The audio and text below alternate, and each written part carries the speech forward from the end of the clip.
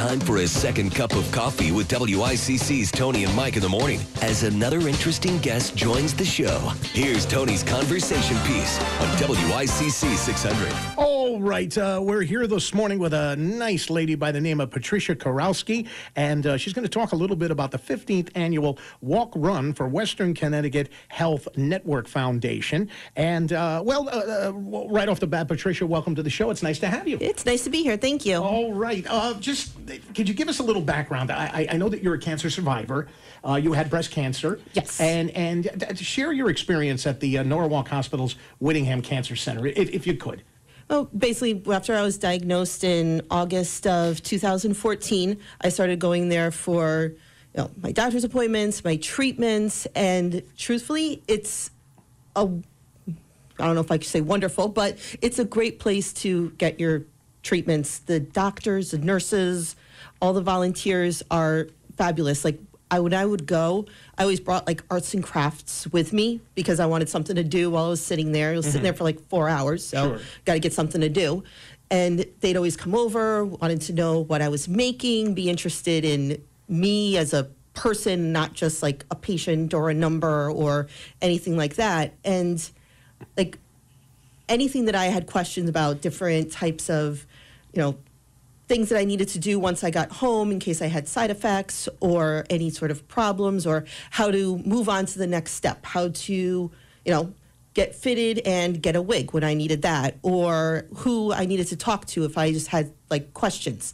They were always there to answer my questions and basically treat me as a person. And I felt so safe and comfortable being there.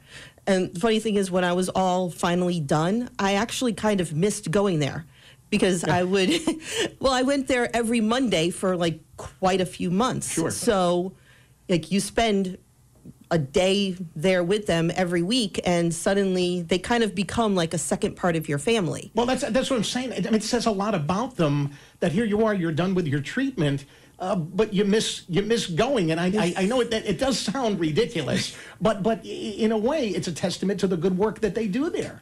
Oh, yeah. They were absolutely fabulous. And the fact that they actually cared about what I was doing and what I was making and, how I was feeling that day actually meant a lot to me. Sure. As a person and as a patient. Just one, they sound like they're wonderful people. I mean, they become, like you said, these men and women, they become your family, they become close friends, and I bet you stay in touch with a few of them as well, even though it's over for you. Oh, yeah. There's actually some that I've seen in going grocery shopping in Costco and Stop and Shop, and we still stop and chat for a few moments because, like I said, they were very wonderful nurses and doctors and people there. That's nice. That really is. I mean, it's not nice what you got to go through, but it is I'm glad they made it a good experience for you, a nice experience. Tell us a little bit about the Walk Run. Now, what is your role in all of this? Well, basically, actually, I was still getting treatment, and like I said, I was so happy with what I was getting there and how they treated me that I wanted to kind of give back in some way. So my first one was 4 years ago, and I volunteered at the walk. And so since then, I decided, I would like to also be part of the committee to plan the walk and be able to then give back to both, the cancer center at Norwalk Hospital and then also anybody else who has to go there. I wanted them to be able to have the same great experience and treatment that I had when I was there. Okay, and where's the walk going to be held? It's at Calf Pasture Beach in Norwalk, and it's actually this Saturday the 5th, Cinco de Mayo. So it's going to be lots of fun, dancing, music. We're even having a taco bar. Who doesn't love tacos? I will be participating in the taco bar, without a doubt. And it's great this year because it's the 15th anniversary of the walk itself, and also the 125th anniversary of the hospital. So we are having the walk on May 5th, which also happens to be the 125th day of the year. So it's perfect. It all works out. It'll be bright, sunny day. As of right now, bright and sunny. It's still going to be bright and sunny on Saturday. And basically, it's a day for people to get together, have fun, enjoy each other, be able to support the people that are currently going through treatment, the people who have, are all good, and also the people who, unfortunately, who have passed, and we remember them, and so support and love for everybody who goes there. All right, Patricia, we are running out of time, but 2 questions.